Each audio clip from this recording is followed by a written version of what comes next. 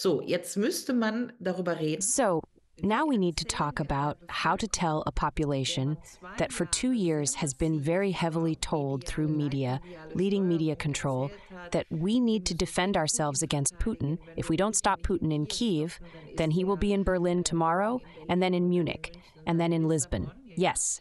And after all, he is a psychopath. This population would have to be told, no, the West has a shared responsibility. This and that was different, and so on and so forth. The question really is, can this even be done, or do people want to believe that now? Kann man das überhaupt oder wollen die Leute das jetzt glauben?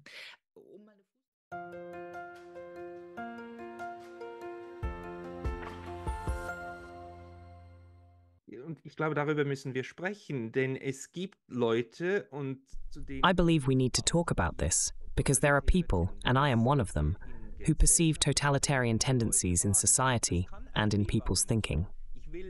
This could be a misperception. I'm not saying that we are in a totalitarianism, but that there are certain tendencies towards, you can't say that, you can't think that, you can't express that. This was extremely strong during Corona, because there was also the connection made with, if not everyone believes the same, then the virus will kill us all. So we had to do it. That was very strong. But then the virus transitioned into this war.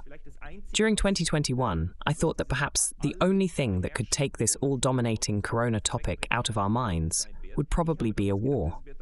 Back then, I thought it would probably be a war between the USA and Iran. It turned out differently, but exactly the Ukraine war has more or less mentally taken the place in society that corona had before, and then corona was gone. Corona itself was already perceived and discussed in these war terms. Wahrgenommen und besprochen, an die Front, also Front. To the front, the nurses and so on, the male nurses, the war against the virus and so on. The whole rhetoric was already there, and then it went one-to-one against Russia, onto Russia. And we are right in the middle of this flow. And I just had a discussion last week with a Swiss historian who absolutely does not share my analysis. I am among those who take the analysis of John Mearsheimer and so on and say, this is what motivates Russia. And he says, if you explain Russia's position, then you are excusing it. So he refuses to make a distinction between explanation and excuse, which I consider fundamental. So explaining something is not excusing it, as you have also said. And how do you perceive that this narrowing and also this lockstep of society is not only happening in institutions, but also in the minds of people? In den Institutionen stattfindet, sondern auch in den Köpfen der Menschen. Also danke für die Frage. So thank you for the question. I believe we are now truly getting to the profound root of what is happening in society. And indeed, the first question is, what do we perceive? What are we currently discussing? One, you said, is a totalitarian closure of thought. And then the question is that so? How would we justify that? And the second question is, why do others not perceive it? So your friend with whom you discussed, I would classify myself with you. So the transition from Corona to Ukraine. The Belgian psychologist Matthias Desmet would say that one cannot eliminate fear with arguments, but only with an even greater fear. And that's exactly what happened. Fear of the virus, fear of the war, because one cannot counter fear with rational arguments. And that's how both discourses work. So one discourse operates with fear of the virus, that is, corona, and the second discourse operates with fear of Putin. That's why Putin must also be demonized. We now have heaps of books that declare Putin a psychopath and so on, piling up in bookstores. And one really can also ask, what's happening here? Now, my expertise on Eastern Europe is often denied. That was also often said. Yes, Ms. Guérot is not allowed to comment on the Ukraine war, for example, because I do not speak Ukrainian. To that, I can only say, well, Ms. Strack-Zimmerman certainly does not speak Ukrainian either and comments on the Ukraine war every day. Kein Ukrainisch und äußert sich jeden Tag zum Ukraine-Krieg. Also das ist ja kein Kriterium. Also dass wir So that's not a criterion at all. The fact that we've even reached this level of discussion is problematic. But to perhaps make my expertise clear, I was at Sciences Po in the 1980s, between 1986 and 1988. This is a renowned French institute for political science. I studied there under the then now deceased Soviet expert Hélène Carrère-Doncos. one of the greatest experts on the Soviet Union, in a so-called Diplôme d'études approfondies.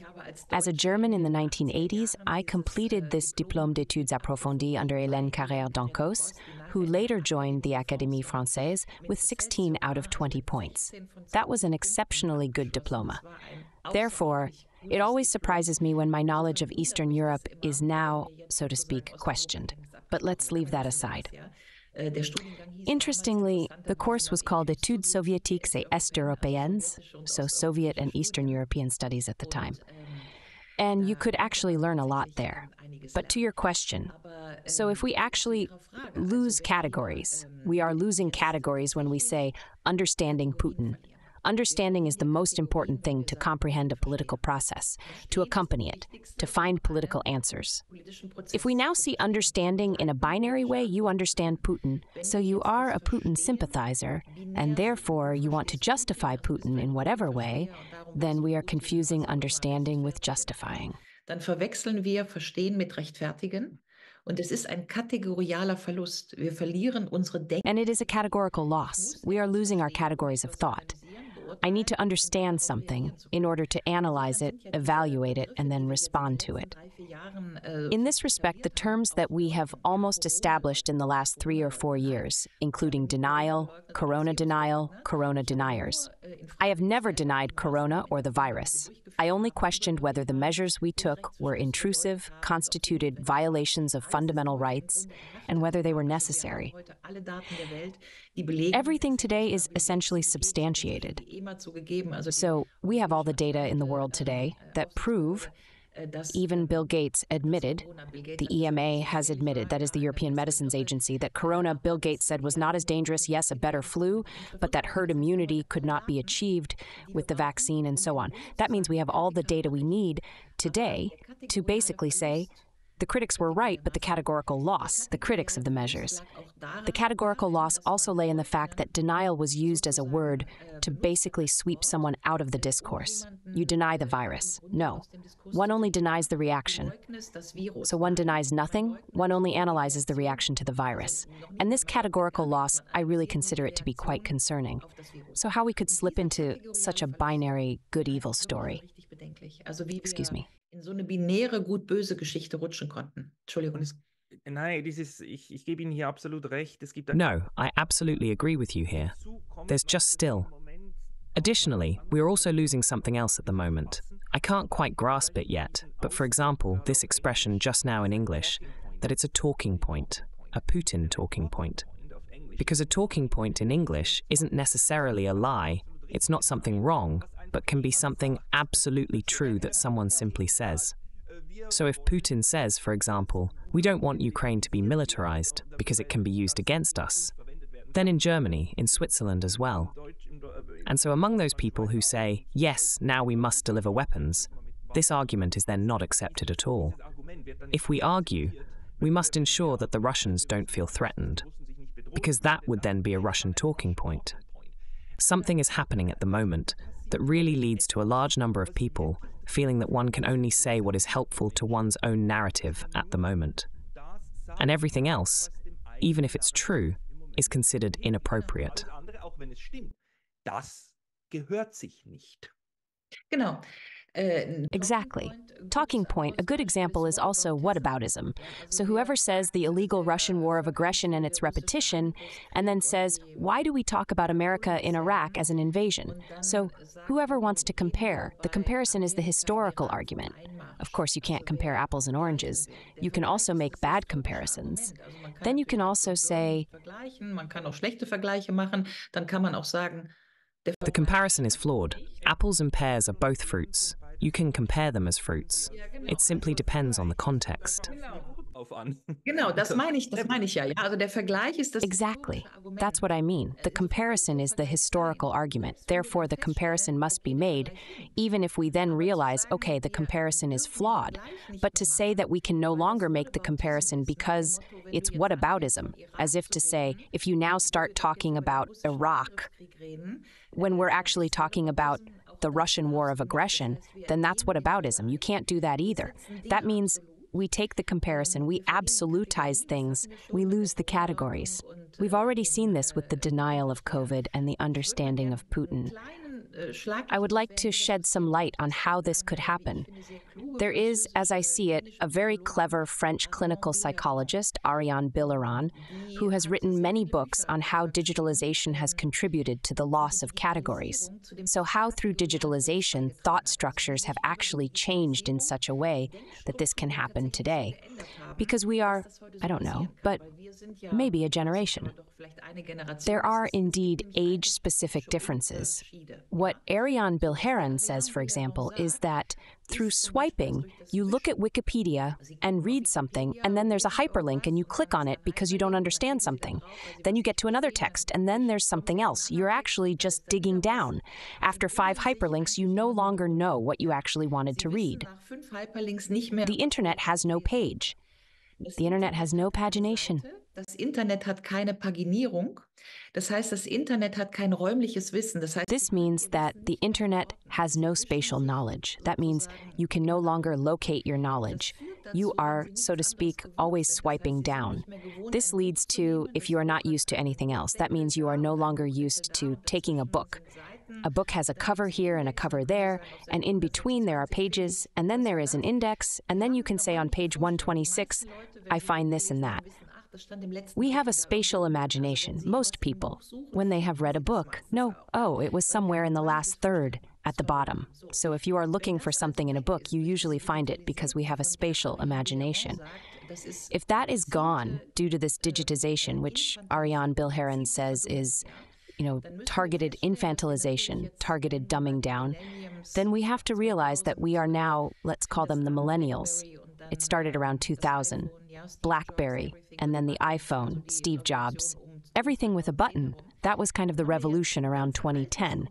Then we now have entire age cohorts, so everyone who is now around 25, who have gone through this swiping and burying themselves, so to speak, who also only read PDFs. And PDFs that are no longer in a context, who thus receive a PDF, are supposed to understand and reproduce it. But a PDF is often a contribution from a collected volume, and in a collected volume, there are 10 articles, and one article is different from the others. Ist anders als die anderen, ja? Also mit einem PDF habe ich ja gleich eine Präferenz. So, by using a PDF, I have already given a preference and am no longer saying, here's a collection, it contains so many articles on the topic. Take a look at them all, because these articles together illuminate the issue from various sides. That means all of this would explain, according to Ariane Billeran, that what we are currently analyzing, namely the loss of categories, the blurring of concepts, understanding Putin, understanding is not justifying, and all that. Yes, that these are actually neural mechanisms that ultimately have to do with digitalization. Why? We lose space, as I've already said. We thereby lose the locality and the pagination of knowledge. We lose, as I've said, with the collection, the juxtaposition of various perspectives, a collection with various contributions, and we lose the context. So if you say you have a point, and then there is always a history and always a future. And we basically know that whoever does not know the past cannot find their place in the present and cannot shape the future. So you need the tripartite structure. Where do I come from? Where am I? Where do I want to go? If you take that away because you are only on the point, digging down, then you lose the context, thereby the history, thereby the comparison. You lose the categories, you lose the space, and you can no longer shape the future. Sie verlieren den Raum und sie können Zukunft nicht mehr gestalten. Ich halte das epistemisch für eine ganz I consider this epistemically to be a very dangerous development, which in my eyes we unfortunately have not yet sufficiently addressed. Although I was in Paris recently, there was an interesting conference on ChatGPT where exactly this was discussed. But let's stick to the point. The events we are now observing, for example, the illegal Russian war of aggression on February 22nd, 2022, as it is told, is exactly that. There was nothing before. There was no civil war before. There was no Maidan. There was not this. There was not that.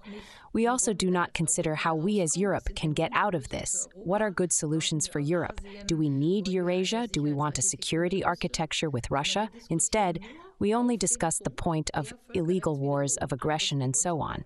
And from this comes a political paradigm. Putin must not win.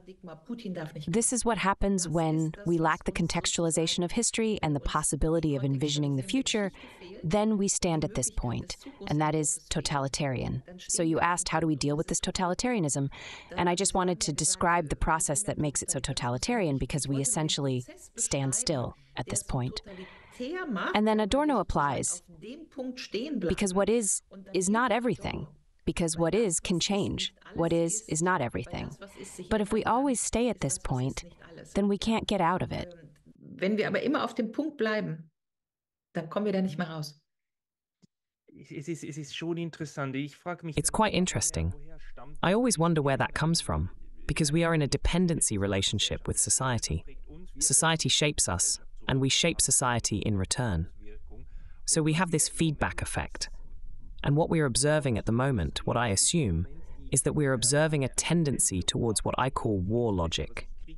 And war logic can not only affect war, but also other domains.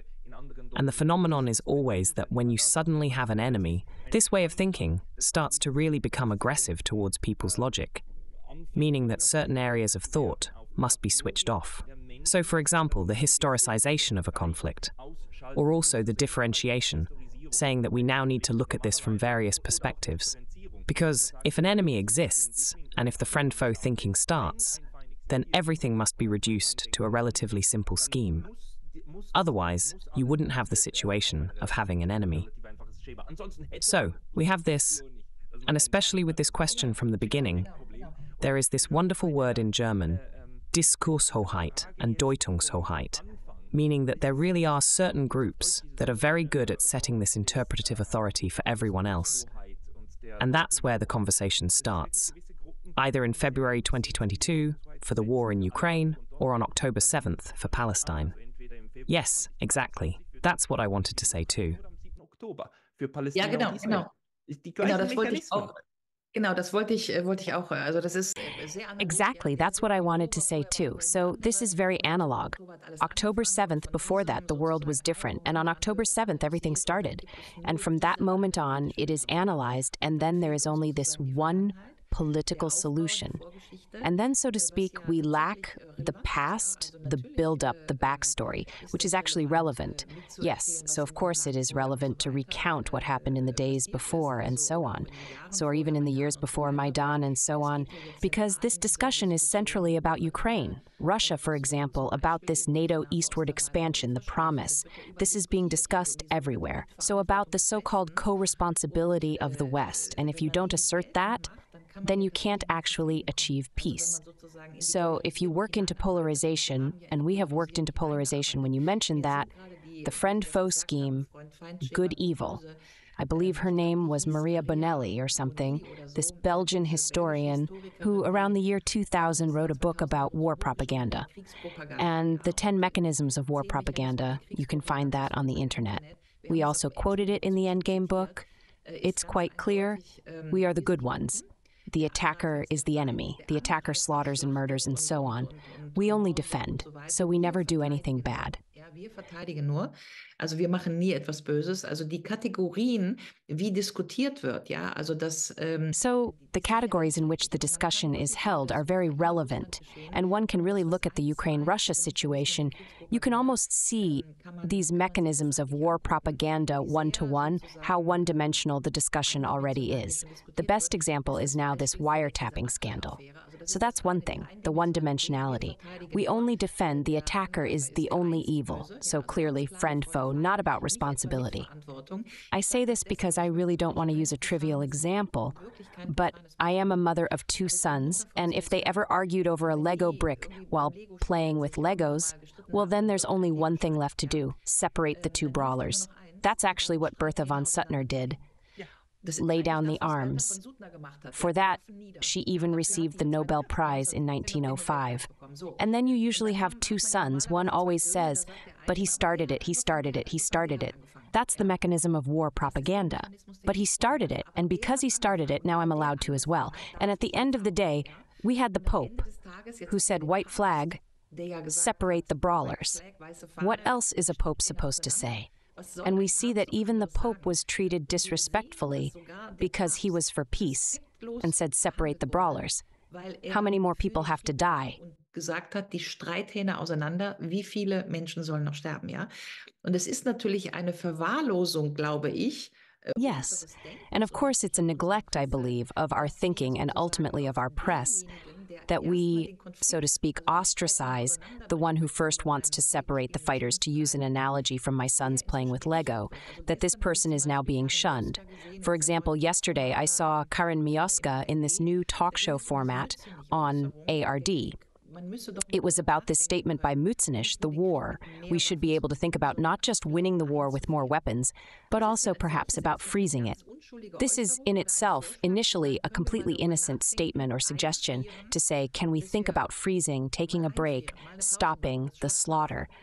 The whole show yesterday on ARD was actually just about how Karin Mioska, as a significant German journalist, was pressuring Lars Klingbeil, who is, what is he, the managing director or parliamentary group leader of the SPD, into a corner, that the statement by Mützenich, the question of whether we can freeze the war, is completely unacceptable. That means, in my eyes, in my perception, this show had a complete bias, a complete direction, a discourse dominance, which stated that the Mützenich statement must not exist, because freezing the war actually means accepting territorial gains by the Russians and so on. Eine Akzeptanz von Landgewinnen der Russen und so weiter, ja? Und das zeigt uns, denke ich, wie sehr. And that shows us, I think, how much our thinking has already been distorted. I'll give another example. We had this eavesdropping scandal involving those who were eavesdropped on, the generals who were talking. And the focus of the Spiegel headline thus diverted to the incident, not the content. This is a bit of what I just mentioned, form and function. The Spiegel was only concerned with how the Russians could log into this webinar thing. How did they get the access data? Instead of asking, what did German generals say there, they said, we have to somehow see to it that we blow up these bridges in Ukraine and make it look as much as possible as if it couldn't be traced back to Germany. That's a crazy statement, and we should have reacted with an outcry in the population, in my eyes, that German generals discuss such things against the backdrop of our history, against the backdrop of the Chancellor's promise, and so on. Instead, the outcry was about how the Russians where was the leak? How could the Russians log in? Yes, that means we have, I call them distraction discourses. So we divert from the actual issue and move on to some minor battlefield which is then discussed. I find that very interesting. Nebenkriegsschauplatz und der Nebenkriegsschauplatz wird thematisiert. Das finde ich auch sehr interessant. I have the feeling that this is also a deliberate distraction, because if one were to engage in the discussion, then one would have to deal with the problem that one's own thinking and worldview might not reflect what is currently happening. And that would hurt many people intellectually. That's why there are certain things that cannot be discussed. Although you and I, we can talk about them, but they are not picked up by the media. Nord Stream, or the fact that your Chancellor stood next to Mr. Biden when he said, if Russia attacks, then Nord Stream is finished. These are all things that should actually cause a huge outcry, definitely from, I assume, our perspective, but then they don't. Because also the people who should be alarmed by this probably don't want to be. I also often notice in discourse that certain arguments or certain facts of what has happened in the past or even currently are simply not addressed. They are left out, and then one must return again to October 7th or February 24th, and to the illegality. And then this argument repeats itself, that we are allowed to because the other is evil. So here I am intellectually constrained, from the highest academic positions, down to every roofer and so on. There the thinking then works the same again.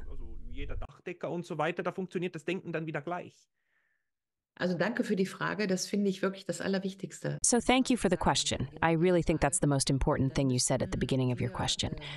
Then we would have to admit that we might see things wrongly or believe things wrongly or that we follow certain things. I don't remember exactly how you phrased it. Worldview. Worldview. We would have to change our worldview. That's really the worst thing. I don't know if it was Nietzsche who said the worst thing is to take away people's beliefs.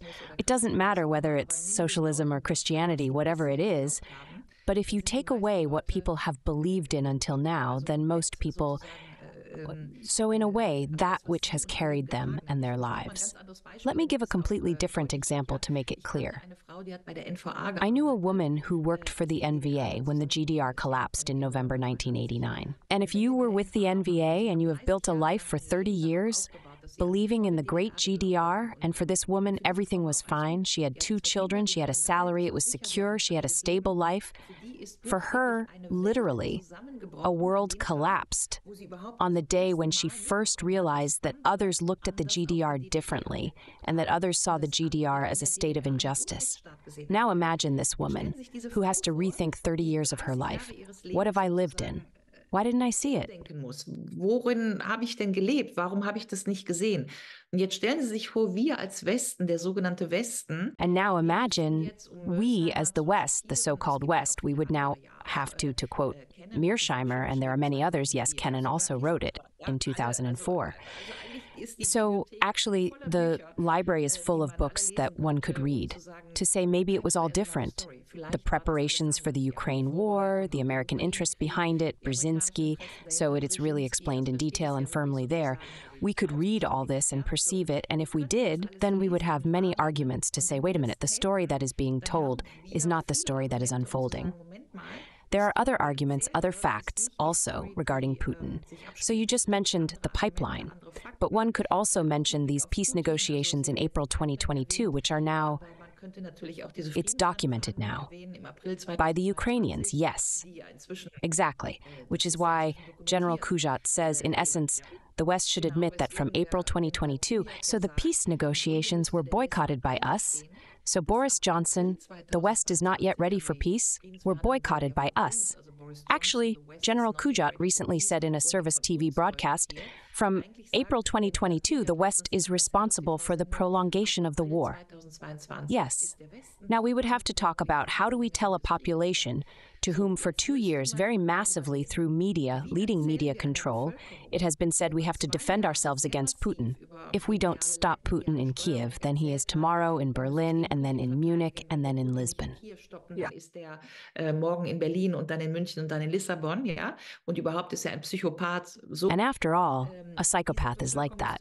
This population should be told, no, the West has a shared responsibility, this and that was different, and so on and so forth. The question really is whether this can be done at all, or whether people now want to believe that. Just to make a footnote, I am not objecting to the fact that we have human rights violations and also electoral rights violations in Russia. There were just elections, so let's make that clear. I am analyzing here. I'm not defending Putin. I do not like Putin. Yes. So he is, of course, a strategist who leads a war, however. We need to analyze this with a very sober vocabulary of interests. But this is by no means about glossing over Russia as an optimal democracy. By no means is it about defending Putin, to make that clear. But to analyze what we have just said, Kissinger, Kennan, neutrality, Minsk agreements, NATO's eastward expansion, thus making visible the West's shared responsibility, only that could eventually lead us to a negotiating position. Basically, a bit like with Christianity, we point at someone with one finger and 3 fingers point back. So that's why in the Lord's Prayer, forgive us our sins as we forgive those who sin against us. So, to get to the point where a conflict has built up in which both sides have a shared responsibility is indeed the only way to peace. Ist ja die einzige Möglichkeit zum Frieden. So.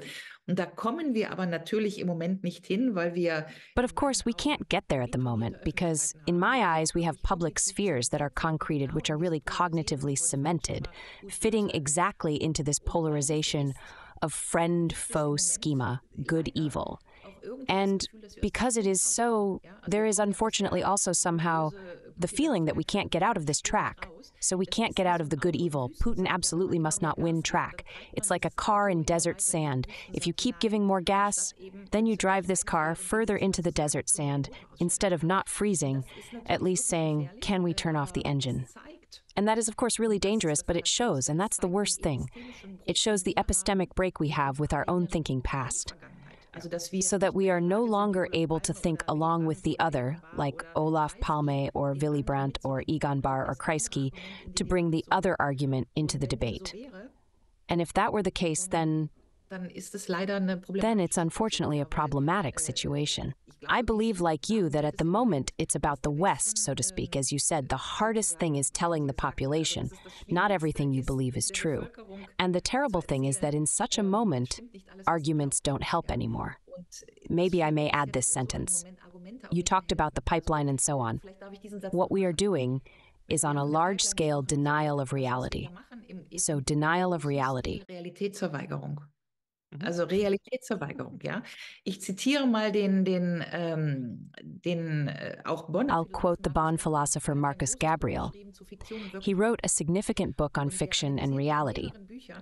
And in several books, he analyzes that we are currently facing a problem where, in the age of deconstructionism, everything is being merged together. Man and woman are now queer. Yes, so we are losing these concepts, that we are also merging reality and fiction. That is, fiction becomes reality and reality becomes fiction, something like that. So there is the same mechanism. And against this background, I really have the impression that we in the West are in a state of denial about what Mearsheimer and realism are, what reality is, which we no longer want to illuminate from various sides, in order to lull ourselves into a fiction that we then declare to be reality.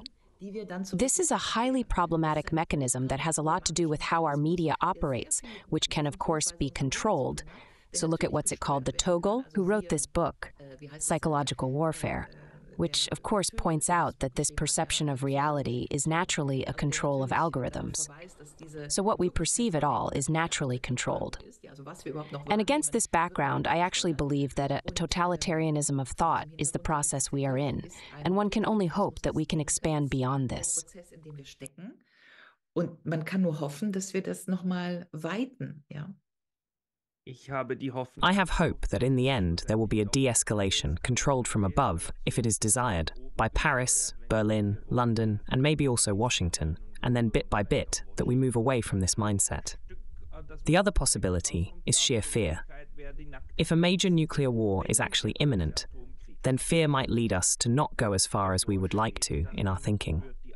Ms. Guérot, we have already exceeded an hour, and I would like to thank you very much for your time, and hope that we can talk again in the future, especially about how things will proceed with your plagiarism accusations. I wish you all the best and hope you get through this well, and that we can find our way out of this totalitarianism of thought together.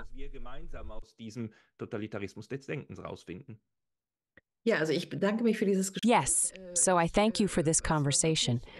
It was really very, very nice. Yes, also the paths that we have rolled out. I think there is, how do you say, a lot of room for research. I hope that many of the questions that we have raised here might somehow arouse interest. Maybe we should almost develop a research program for it, because it is, I believe, the most important contemporary question that we reconsider our own thought structures. I agree. Mrs. Guérot, thank you very much. Thank you. Greetings to Japan.